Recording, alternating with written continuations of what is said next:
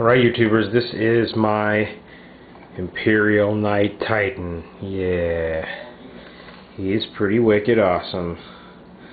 The detail work, I've got lots of detail work in these. I even did the etching for the battle damage on these guys, and a whole bunch of stuff down here all over the leg panels and the knees and upper torsos and shoulder pads. All kinds of cool damage. Used the decals, made it look metallic. It's hard to see, but a lot of battle damage on the shield piece in there. Lots of the face here, which looks really cool. Tabard. All of it's all metallic-y coolness. The base is, he's smashing into the cement down here. Makes it look like he's got some really cool power behind that step.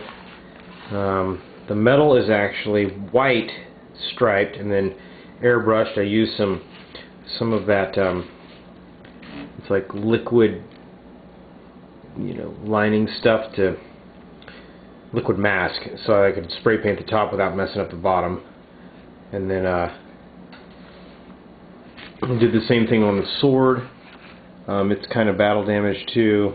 Put some chinks and stuff in it, made it look really cool.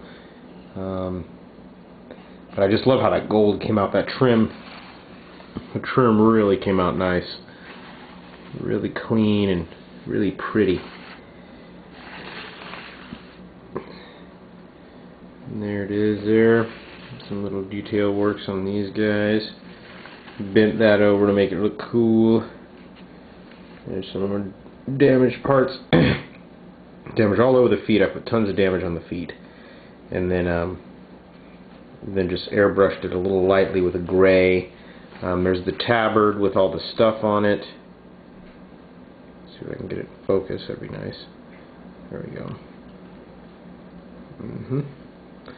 So anyway, there it is. There's a sidewalk, and then I just made this look like a street, and then like a sidewalk running up the side here, and the building along the sidewalk there in the background.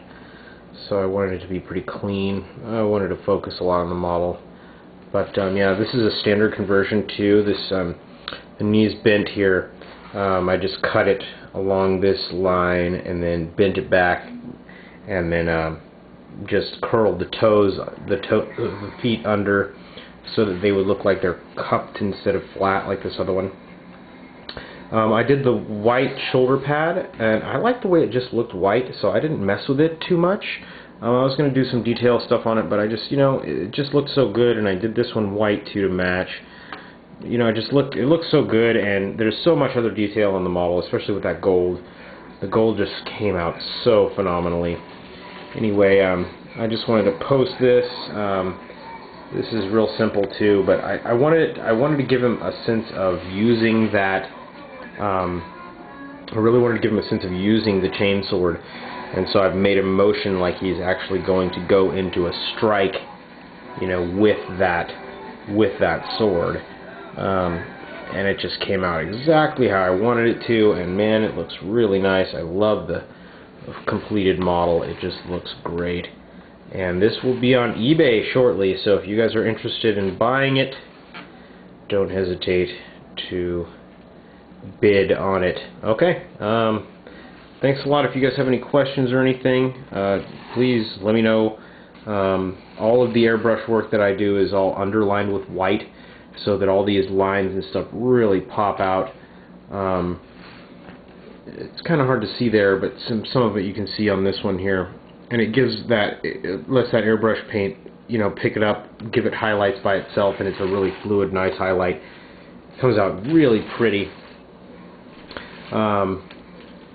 It's hard to find a really good example of it on this, but some of that stuff there just came out really nice. Just, oh, here we go. This is probably a really good example here.